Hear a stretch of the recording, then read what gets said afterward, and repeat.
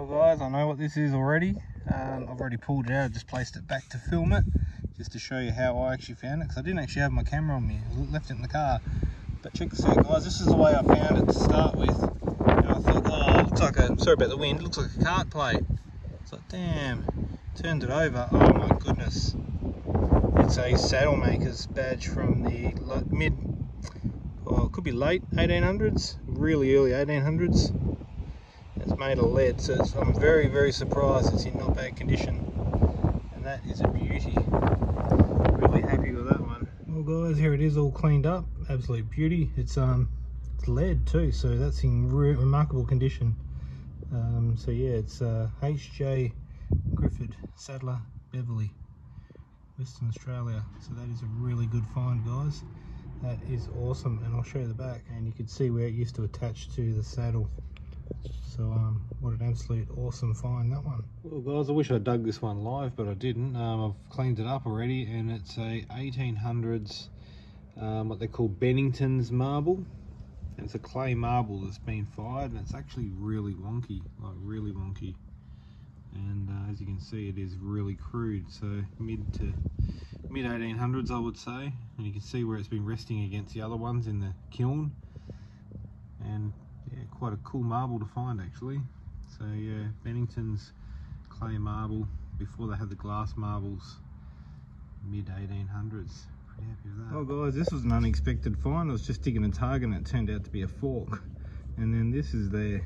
This is about 1950s area. Hopefully it's complete.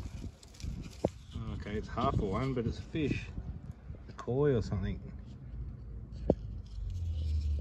Yeah, would have been another half on there, but heck, that'll clean up and display well and sit nicely on the shelf.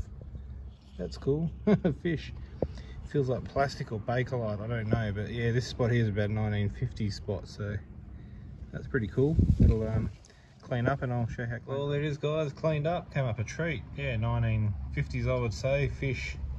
It's amazing what you find at these places. Probably do a bit more of a clean actually, but that's pretty good. Nice, and yeah, display quite well, just sitting there on my shelf. Hey guys, well I already dug this a while back. I've just come home and I didn't film it because I didn't think it was anything really worth filming for, but it's a little tiny, look like a little beer bottle, miniature thing. And I remember someone asking me a while back if I found one to let them know. So I showed someone just about an hour ago and they said yeah, they were about 60 bucks. People were actually wanting them, so I said you can have it. But he's already got one, so yeah, I'll clean it up and I'll probably go for sell. I'll probably sell it for 30 bucks, I don't care. 20 bucks even, I don't care. But anyway, I don't really collect them, but that's pretty cool. Hey guys, hope you can hear me, but we're under the shade of this tree down by the Avon River. And as you can see there's a bit of a bottle, so I thought I'd come right under all these branches and got myself a plate. And I could see some writing, so I have no idea yet what we've got. Whoa. Okay. Something Armstrong, oh Beverley. We're sort of just north of York actually, but anyway, that's good. That is awesome. Probably off a old milk churn, I would say. Nice. That's a really good find. Happy with that. And here's the nameplate, guys. AM Armstrong Beverley, and it's got 18.5. I think that's for the milk, sort of metal milk jug container they used to send on the train to get filled up, as far as I know. The other side you can see it's yeah, it's been attached to it, but yeah, it's really cool. That's a nice find. Turn of the century, I reckon, maybe earlier, who knows. Quite nice. Research the name and see if we can give it back to the family. That's first priority. If we can't find much there, then I'll dig this one live. I can see it already though. It looks like a badge of some sort, so I haven't turned it over yet. Get it out and we'll have a look. It's got the pin on. Oh, it's a little bow tie or something. That's pretty cool. It's in great condition too. Yeah, that's a nice little pendant or whatever it is. That's cool. That's a nice little find. We'll keep going, guys. I think there's still a signal in the hole. Well, there you go, guys. It came out quite good. Gave it a nice little clean. I don't want to put too much pressure on that enamel. Might come off. I would say with the stuff found there, 1910, 1920, little brooch. And check out the back. And even that pin still works. So, bit of gold gilt on it. Yeah, nice little brooch, that one. Well guys, there's another signal in the hole and I can sort of see something there, but listen to this.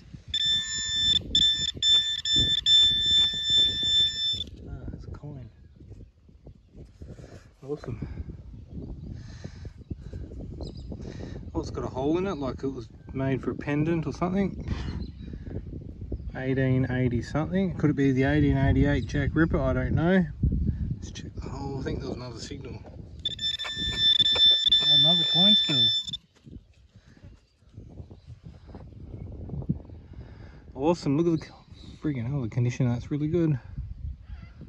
And that's an 1896. Well, that's cool too. There might be another signal in there. But that's it guys. We'll clean them up better and we'll show you how it comes. Well guys, here's the 2 pennies all cleaned up, and first one's 1896 sorry. Second one is 1881, and it's got something weird going on there which I don't know what happened, but when I turn it over you'll see what someone's tried to do. I don't know what was going on. Yes, some nice Victorian era pennies, and I'll turn around. You can see the later one there. You got Queen Victoria's bale head. That was pretty close to when she was about to pass away. She died in 1901. Now this is the other one, which is weird. They've centre punched it, but I don't know what they've done with that. But yeah, a couple of nice Victorian pennies for the collection. Hey guys, only a hop, skip and a jump from where I found the 2 pennies and that pendant, and I've just dug out another little pendant. It's probably a religious one, probably have Mary on it or something like that. Yeah, Jesus. Oh Jesus. Well, that's pretty cool. And the other side will have maybe a saint on there or something. Can't make it out, but yeah, that'll be pretty old. Nice little find. Excellent. Let's keep going around this area guys. Well guys, just giving it a good clean up and it came up really nice. As you can see here, it came up really good. So it's all Latin around the outside. I haven't looked it up to see what that means yet, and I'll show you the other side. Here's the other side.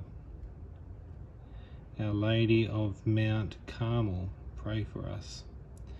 So I haven't looked it up yet. I'll try and find out a bit of info, and these were given to visitors to the Vatican in the late 1800s, and they come in all different saints and different styles of religious significance. So yeah, that's really well really guys, didn't dig this one live unfortunately, but we've got ourselves an interesting button. It says Glasgow, long way from home. Given a wipe off already so we can read it, and I'll try and find a bit of info about it. Definitely a long way from home here in Western Australia. Clean it up and find out a bit more about it. Well guys, found out a bit of info, and the W.M. Herbert button, Glasgow, it's listed in the 1874 Glasgow Directory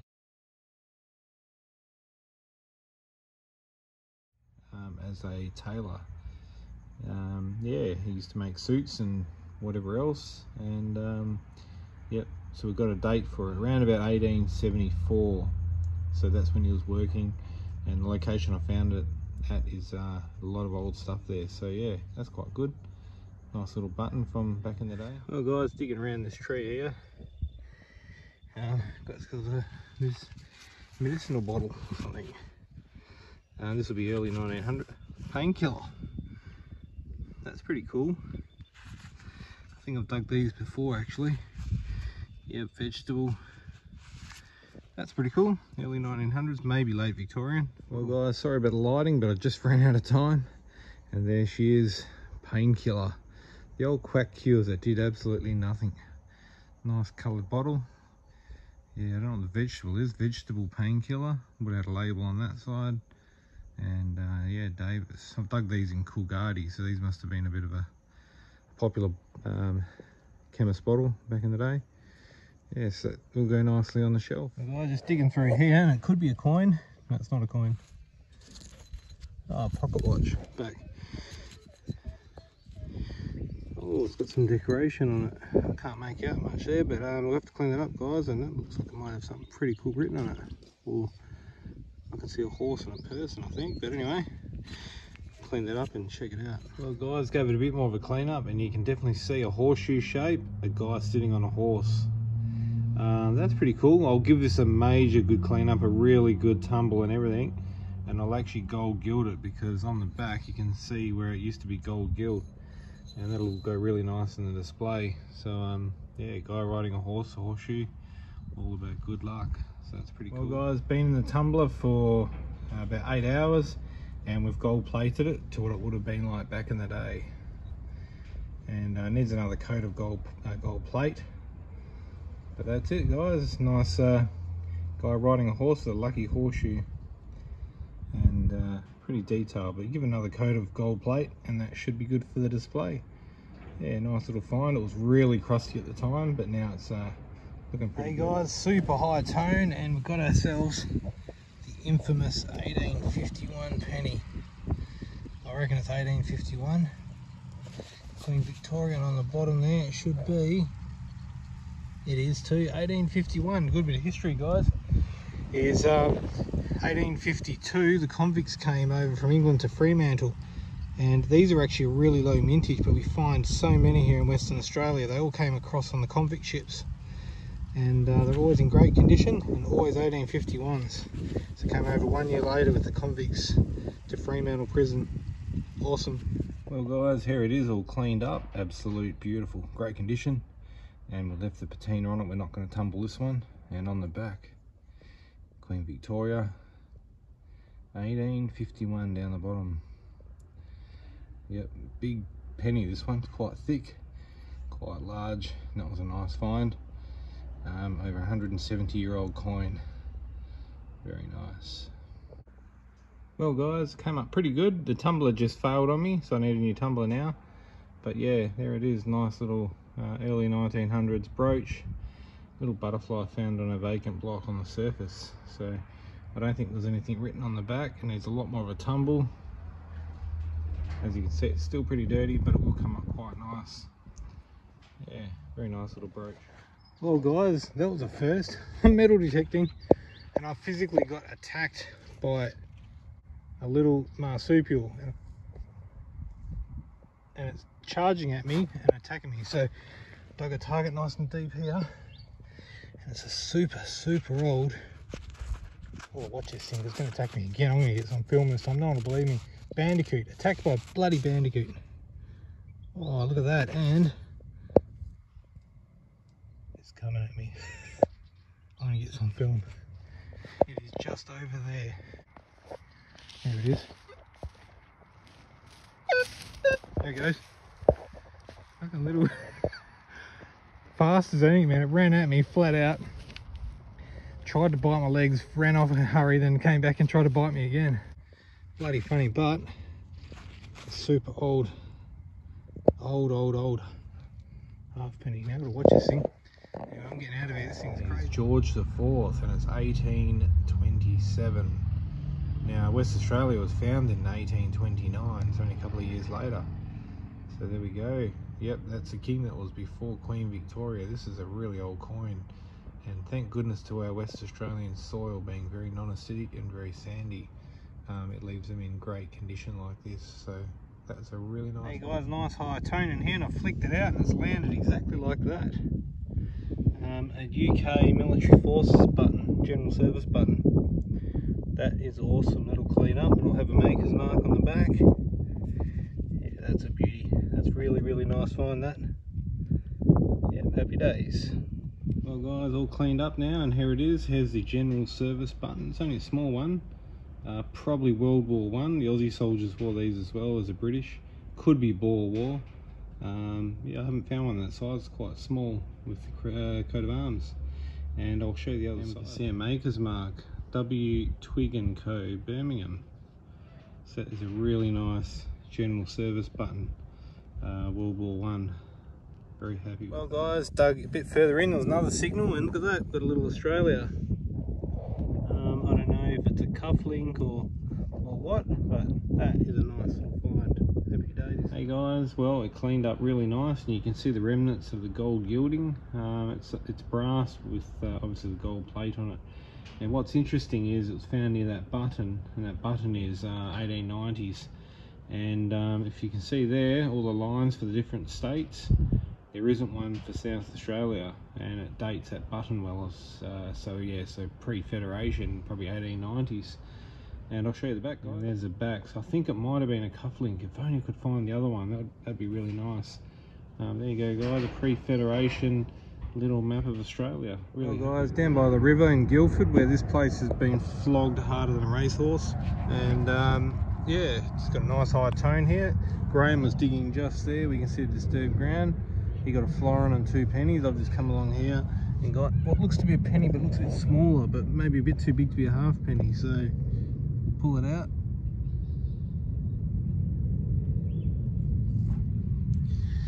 Okay.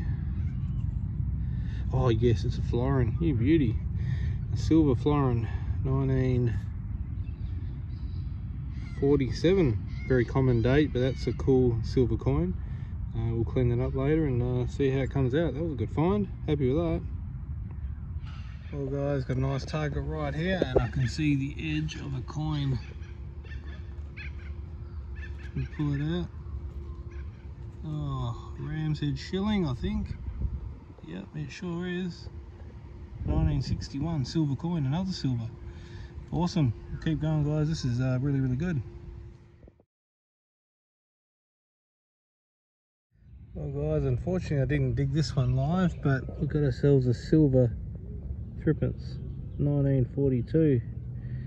That is awesome. Yep, that's great. We'll keep gridding this area. There's got to be more coins, I reckon. Hey guys, well, found what might be the duck's nuts of pigeon rings. I don't know what this is, but 1993. We'll look into this one, guys.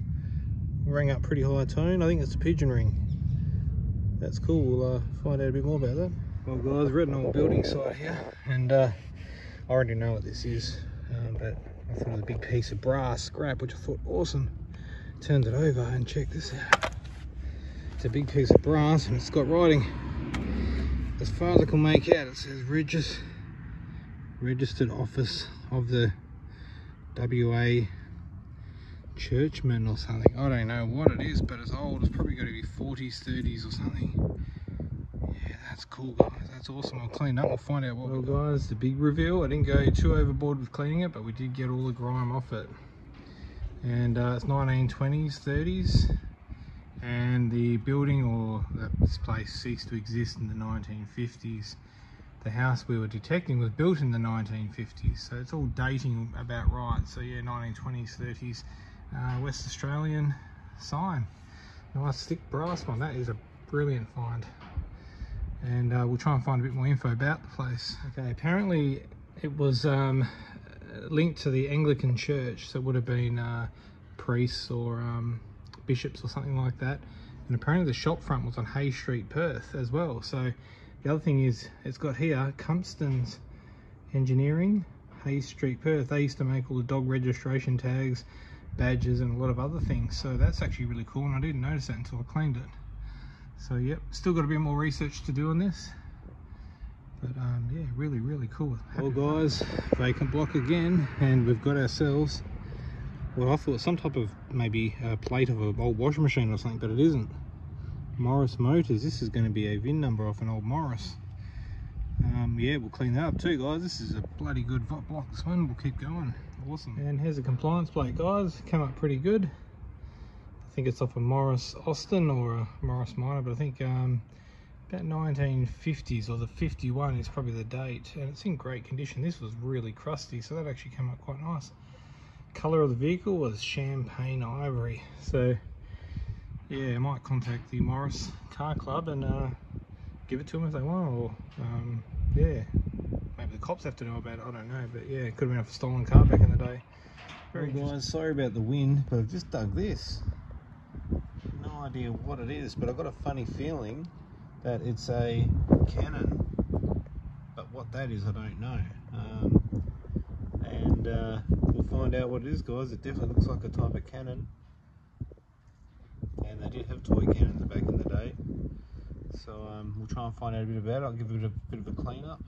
Looks like there's gold gilt on there, so yeah, that's interesting. Looks like a bit of a watch winding key or something. Here it is, guys. We found out what it is. It is a cannon, or it's a fob watch key cannon. Canon themed fob watch key, which is really cool. I did find some examples of these, and some were done in like 18 karat gold as well. This still has remnants of the gold gild on it. Let's turn it over. Yeah, so really cool. There we go, guys. That's awesome. That's a little Canon fob watch key. Well, guys, we're in local Perth, and we're at an old convict location, Crown Land area, and just pulled a big coin out. And I think I know what it is. Being a convict era location, that's got to be a 1851 penny brought over with the Fremantle prison convicts. That's awesome. Queen Victoria will clean that up. That's a beauty, big coin. Happy days. Well, guys, wire brush only, and look at that, came up really good. Yep, it is the 1851. I'll turn it over, and you can see, but yeah, pretty much got just a very fine wire brush on it. Gave it a good scrub, and yeah, it's a lot bigger than a normal penny and thicker. It's got some weight to it too, these things. Yeah, I'll turn it over, and there you go, guys. It would clean up even better, but I'm just going to leave it like that. It's got the date down the bottom. It's a bit hard to see, but it is 1851, and these came across in 1852 with the prisoners to Fremantle prison, the convicts. So yeah, really happy with that. Guys, right under this tin is an awesome stopper. Look at that, for a decanter stopper or something. I don't know what it is. It'll clean up really good. It's a big one. It'll go nice in the top of one of my bottles, no doubt. Well, guys, I didn't film this one coming out the ground, but it's a live bullet, mint condition, and on the base it's got, this is very interesting, it's a German Mauser bullet, and it's got 1898. That is super cool. Apparently all these guns are brought back from the Boer War, so it would have had a bit of a an iron coating on the head, on the projectile, but the actual shell is in great condition. It is live, so I'll get the gun shop to make this inert so we can keep it. That's a beauty. Really happy with that. Well, guys, pulled this one out. Nice cork top or whatever, and nice embossing. Probably common as, but it's a nice shape as well. This will clean up quite nice, so I'll bring that one home. Well, guys, cleaned up really nice. There we go.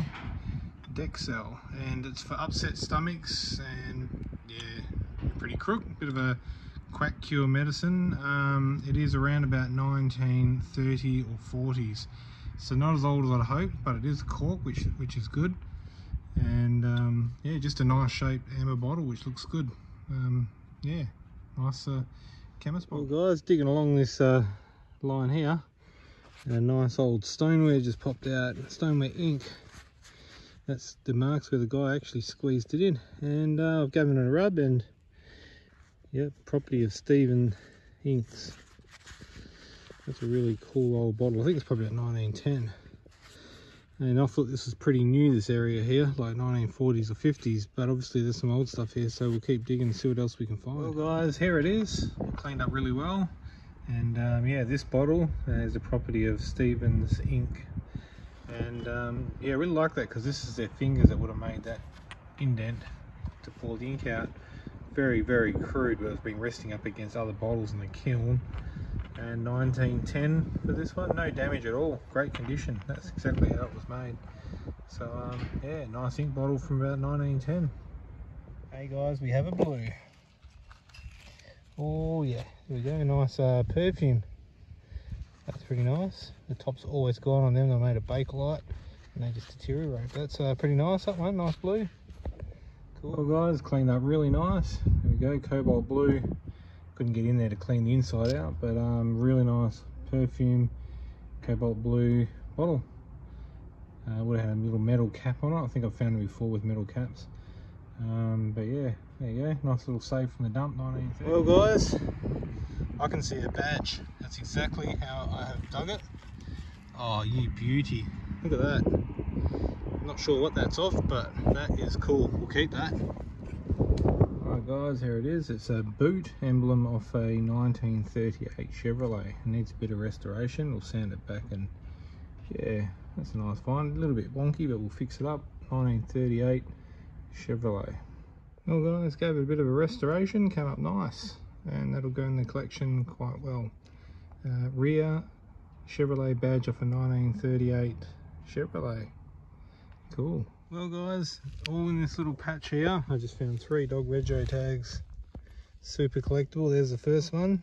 These will clean up really good. The second one, which I can see a date on there, it's 1942, 43 or something, I think. The Shire of Mora. And the last one, Shire of Mora again. Not sure of a date on that one, but super collectible dog rego tags. Nice. And there you go guys. That one there is actually 1950, okay.